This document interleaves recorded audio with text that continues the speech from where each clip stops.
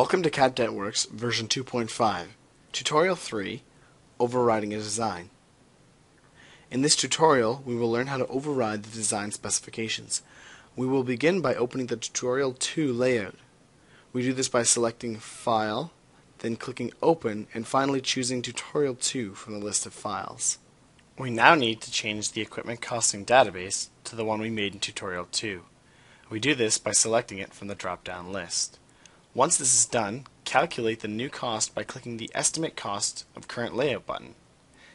In this example, we are going to override the values for the Complete Mix Activated Sludge process. Right-click on that process and select Edit Complete Mix Activated Sludge parameters from the pop-up menu. Next, click on the Design Override tab and check the Override Design checkbox. On this tab, we will change the tank width to 15 meters, the excavation depth to 2 meters, and the number of tanks to 4. Click Accept when all changes have been made.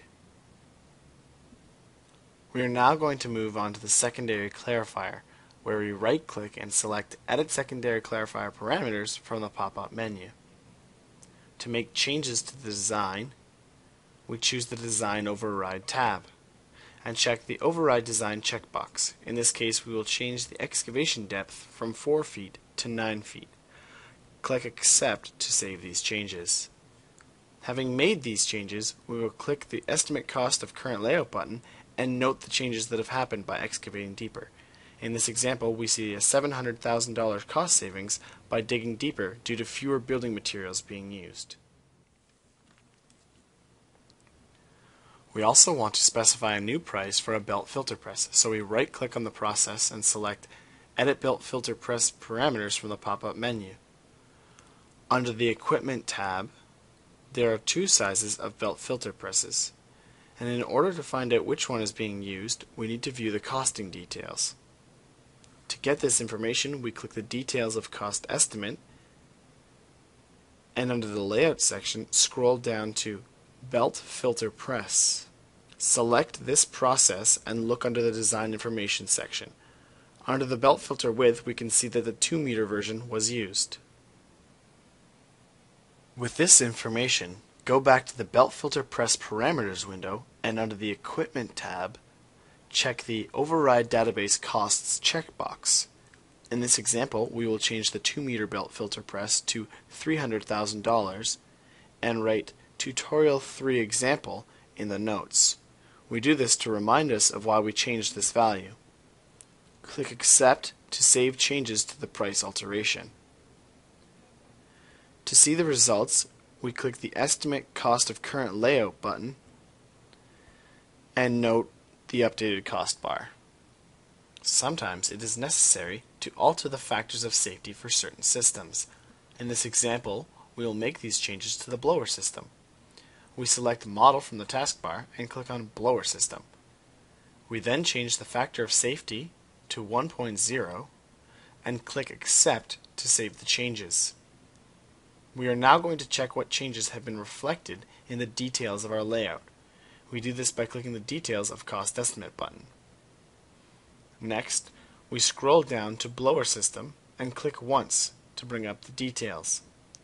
Under the Design Information, take note that the minimum airflow capacity is the same as the requested airflow capacity. This is due to the factor of safety of 1.0. We are now going to override the cost parameters associated with the primary clarifier. Right-click and select Edit Cost Override Parameters from the pop-up menu. Check the Override Annual Maintenance Cost checkbox and type $25,000 into the cost input box. Then make a note of the changes by clicking the paper icon to the right and typing Tutorial 3 Example as a reminder. Check the Override Annual Materials Cost checkbox and type $100,000 into the cost input box. Again, make a note of the changes by typing Tutorial 3 Example in the Notes window. Click Accept to save these changes. Then, click the Details of Cost Estimate button to bring up the Details window. Once the Details window is open, scroll down and select Primary Clarifier from the list. Then, under the Design Information section, scroll down to Estimated Costs. Shown here are the estimated costs without the maintenance and materials costs because they have been entered by the user. The last thing we need to do is save our layout. We do this by clicking File and selecting Save As from the drop-down menu. We will call this layout Tutorial 3 and click Save.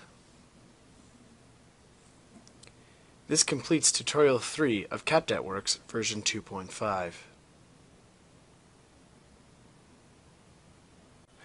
Thank you for watching this CapdetWorks tutorial.